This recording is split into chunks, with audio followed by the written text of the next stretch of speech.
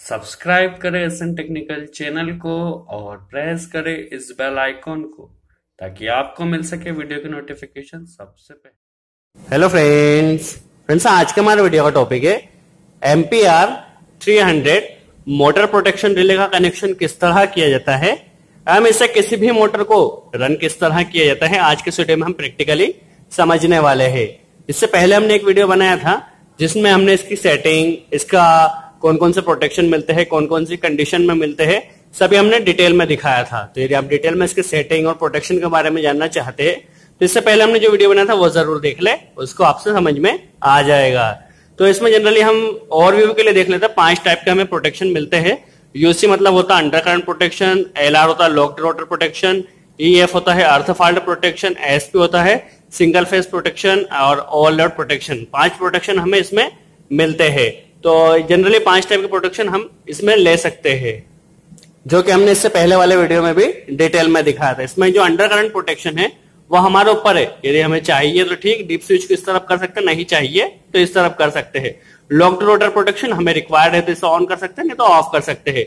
अर्थ fault protection यदि हमें required है तो इसे ऑन कर सकते हैं, नहीं तो इसे ऑफ कर सकते हैं। 3 प्रोटेक्शन हम इससे मैनुअली ऑन ऑफ कर सकते हैं। इसके अलावा इसमें 6 एलईडी है, 5 फॉल्ट की एलईडी है, 1 पावर एलईडी है। एवं इसके ऊपर 2 बटन दिए गए हैं। एक है टेस्ट बटन, जिस तरह आरसीसीबी के ऊपर टेस्ट बटन होता है हम उसे मैनुअली ऑफ कर सकते हैं, उसी तरह इसमें भी टेस्ट बटन दिया गया है। एक होता है रीसेट बटन। रीसेट बटन से सपोज हमारा प्रोटेक्शन रिले ने किसी भी मोटर को ट्रिप करवा दिया है तो ट्रिप करवाने के बाद हम रीसेट बटन को दबा के उसे रीसेट कर सकते हैं। तो ये होता है ट्रिप बटन। अब हम इसका कनेक्शन समझ लेते हैं, क्योंकि इसकी सेटिंग के ऊपर हमने पहले बहुत अच्छे से वीडियो बना के सब कुछ दिखा दिया था, कितने सेकंड पे ट्रिप होगा, कौन से फॉल्ट में क्या क्या ट्रिप होने की कंडीशन होती है, सभी हमने दिखा दिया था। तो ज्यादा टाइम नहीं लेते हुए इसका कनेक्शन स्टार्ट करते हैं। तो इसका कनेक्शन वैसे तो इसके ऊपर दिया गया है, बट हम इसमें डीओएल स्टार्टर एक बनाएंगे और डीओएल स्टार्टर से इस मोटर को रन करेंगे मोटर प्रोटेक्शन रिले की सहायता से। तो ये इसका कनेक्शन यहाँ पे दिया गया है, आप देख सकते हैं। ये आरवाई भी हमारे आएगी, कॉन्टेक्टर है, कॉन्टेक्टर से होते हुए हमारे एमसीबी में, दैट मींस ये कॉन्टेक्टर से होते हुए हमारे जो मेन एमसीबी में चले जाएगी। ये हमारे इनबिल्ट इसमें सीटी होता है, सीपीसीटी जो होता है, इसमें हमें पावर के वायर यहाँ से देना होते हैं और यहाँ से होते हुए कॉन्टेक्टर से मोटर में चले जाएगा। दैट मीन्स सबसे पहले हमारा इनपुट जाएगा एमसीबी में, एमसीबी से आउटपुट से यहाँ पे जो आरवाई भी दिया गया है, यहाँ पे आप देख सकते हैं जहां पे आर दिया गया वहां आरवाई बी, हम आरवाई बी देके यहाँ से निकाल के हमारे कॉन्टेक्टर में इंपुट देंगे। कॉन्टेक्टर में इंपुट देने के बाद ओवरलोड रिले के जो लोड पॉइंट है इससे हम आउटपुट दे देंगे। हम इसे ड्राइंग में भी समझेंगे, ये तो जस्ट ओवरव्यू था। इसमें 2 तरह की सीटी होती है, एक होती है सीपीसीटी और एक होती है ओवरलोड रिले सीटी। दैट मींस ओवरलोड के कंडीशन में यदि ट्रिप होना है तो हमारा ओवरलोड सीटी काम करेगा, और सीपीसीटी ये पावर वायरिंग के लिए दिया गया है। तो ये पावर वायरिंग के लिए इसमें 2 सीटी कनेक्टेड होते हैं। इसका कनेक्शन हम समझ लेते हैं। तो पावर वायरिंग है, इसके अलावा इसमें जो 1 और 2 है ये इसका एनसी पॉइंट है, 3 और 4 इसका एनओ पॉइंट है, यहाँ पे भी दिया गया है। तो जस्ट 1 और 2 एनसी है, 3 और 4 एनओ है, और 7 और 8 इसकी ऑक्सिलरी सप्लाई है। इसे रन करने के लिए हमें इससे ऑक्सिलरी सप्लाई में कनेक्ट सप्लाई देना होगी, और ऑक्सिलरी सप्लाई कितनी देना है तो हमें यहाँ पे 220 सप्लाई देना है ऑक्सिलरी। सॉरी फ्रेंड्स, आज तबियत थोड़ी ठीक नहीं है, तो ठीक है स्टार्ट करते हैं। ऑक्सिलरी सप्लाई यहाँ पे हमें 440 देना है और प्लस माइनस 20% इसका हो सकता है। तो ये जस्ट इसमें ऑक्सिलरी सप्लाई यहाँ दे देंगे। 1 और 2 में हम यहाँ पे एनसी यूज करने वाले हैं, क्योंकि हम इसका एनसी ही यूज करेंगे। और 3, 4 यदि आपको इसके साथ कोई और ट्रिप हो, तो ट्रिप होने की कंडीशन में यदि आप चाहते तो कोई अदर डिवाइस या कोई इंडिकेटर ऑन हो तो आप इसका एनओ पॉइंट भी यूज कर सकते हैं। हम इसका एनओ पॉइंट नहीं यूज करेंगे, जस्ट इसका एनसी पॉइंट यूज करेंगे। तो चलिए इसका कनेक्शन किस तरह किया जाएगा, हम एक ड्राइंग बना लेते हैं और ड्राइंग में पहले समझ लेते हैं, उसके बाद प्रैक्टिकली इसे बनाकर फील्ड में समझेंगे किस तरह इसका कनेक्शन किया जाएगा, किस तरह इसकी फुल सेटिंग की जाएगी। तो पहले हम एक ड्राइंग हमने यहाँ पे बना के रखी है, तो इस ड्राइंग में किस तरह कनेक्शन किया जाएगा, क्या होगा, सब स्टेप बाय स्टेप अभी हम समझ लेते हैं। तो चलिए ये हमारे पास ड्राइंग है। ड्राइंग में हम इसके मोटर का कनेक्शन करने वाले हैं। ये हमारे पास एमसीबी है, ये कॉन्टेक्टर है, इसके अलावा ये हमारे पास एम्पियर 300 प्रोटेक्शन रिले है। ये स्टार्ट पुश बटन है, ये स्टॉप पुश बटन है, क्योंकि हम इसमें डीओएल स्टार्टर बनाने वाले हैं। तो एमसीबी में सबसे पहले क्या होगा, हमारा आरवाईबी, पहले हम पावर वायरिंग समझते हैं। सबसे पहले हमारा आरवाईबी आया एमसीबी में, जस्ट इनपुट होगा। आरवाईबी ये जाने के बाद क्या होगा, यहां से जो आरवाईबी निकलेगा वो हमारा जाएगा एम्पियर 300 प्रोटेक्शन रिले में। तो हम क्या करेंगे, यहाँ पे आर देना है, यहाँ पे वाई देना है और यहाँ पे बी देना है। तो पहले आर फेज को इसमें जो सीटी का जो इनपुट है यहाँ पे हम आर फेज भी कनेक्ट कर रहे हैं और इससे होते हुए हम पहले इसमें मोटर टर्मिनल में नहीं देंगे, पहले हम देंगे इसके आर फेज को देंगे कॉन्टेक्टर में, क्योंकि कॉन्टेक्टर के थ्रू जाना है, ये नहीं देंगे, सॉरी। हम क्या करेंगे, कॉन्टेक्टर के इनकमिंग में देंगे। अब हमारा वाई फेज आएगा, वाई फेज हमारा जाएगा और इस एम्पियर 300 में जाने के बाद यहां से निकलने के बाद ये हमारा जाएगा कॉन्टेक्टर में वाई फेज। इसके अलावा अभी हमें बी फेज देना है, तो बी फेज के लिए हम क्या करेंगे, यहां से थोड़ा कॉम्प्लिकेटेड हो रहा है तो हम यहाँ पे बी फेज यूज कर लेंगे। बी फेज हम लेंगे, यहाँ पे बी फेज हमने कनेक्ट किया, यहां से निकालने के बाद हम कॉन्टेक्टर में इनकमिंग दे देंगे। दैट मीन्स कॉन्टेक्टर में अभी इस एम्पियर 300 से होता हुआ आर वाई भी हमारा आ चुका है। अब हम इससे जो आउटपुट होता है ओवरलोड रिले का, यहाँ पे आप देख सकते हैं ये ओवरलोड रिले का जो आउटपुट है, इससे होते हुए हम मोटर के टर्मिनल में कनेक्ट कर देंगे। तो ये तो जस्ट हमारी पावर वायरिंग हुई, जस्ट एमसीबी से लेके हमने प्रोटेक्शन रिले से कॉन्टेक्टर से अभी हमने मोटर में कनेक्ट कर दिया है। तो चलिए, यह तो जस्ट इसकी पावर वायरिंग हुई। अब कंट्रोल वायरिंग के लिए इसमें जो टर्मिनल दिए गए वह जिस तरह हमने पहले देखा था उसी तरह इसमें वायरिंग करेंगे। एक और दो एनसी पॉइंट है तो हमें जस्ट एनसी को यूज करना है।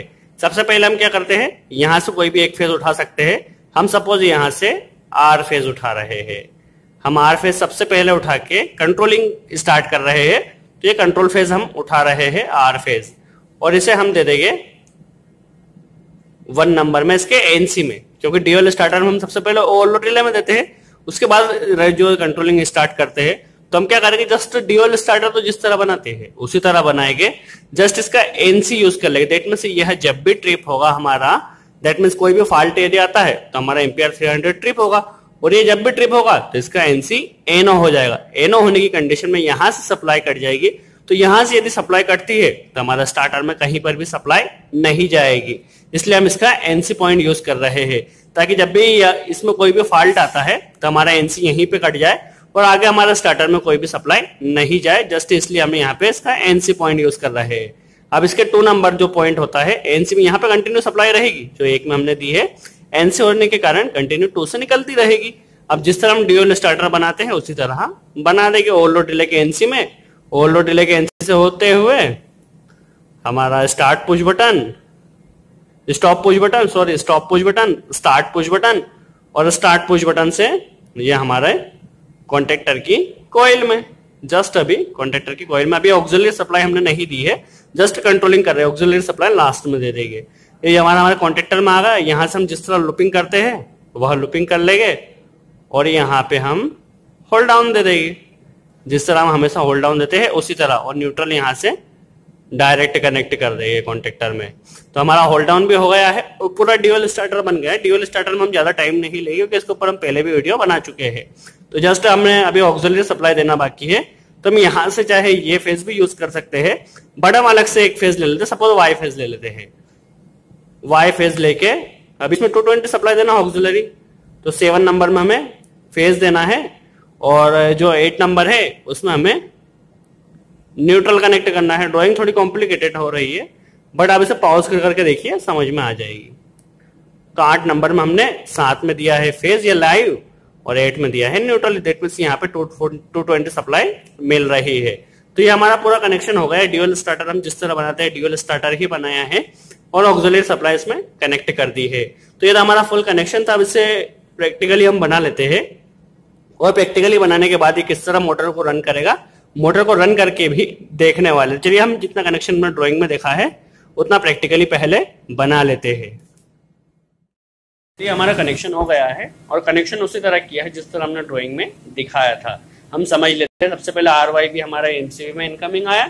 एमसीबी से निकलने के बाद ये हमारा आउटपुट एमसीबी से निकलते हुए मोटर प्रोटेक्शन रिले के जो सीटी कनेक्टेड है, सीटी कनेक्टेड से होता हुआ हमारे कॉन्टेक्टर में जाएगा, जिस तरह आर वाई भी हमने दिया था उसी तरह, और यहाँ से ओवरलोड रिले से निकलने के बाद हमारी मोटर में चला जाएगा। तो ये तो जस्ट इसकी पावर वायरिंग थी। अब हम इसकी कंट्रोल वायरिंग किस तरह की जाएगी वही देखेंगे। तो याद रखिए, जो आर वाई जो सीक्वेंस है, सीक्वेंस के हिसाब से ही कनेक्ट करिए, और इसमें कनेक्शन दिया गया है तो जिस तरह हम ड्राइंग में बनाया था उसी तरह एक फेज हमने उठा लिया।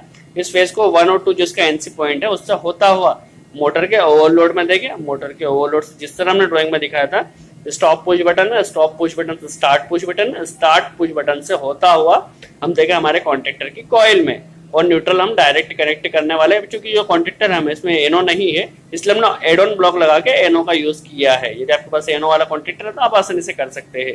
तो ये हमने अभी होल्ड डाउन भी दे दिया है और हमारा DOL स्टार्टर बनके कंप्लीट हो गया है।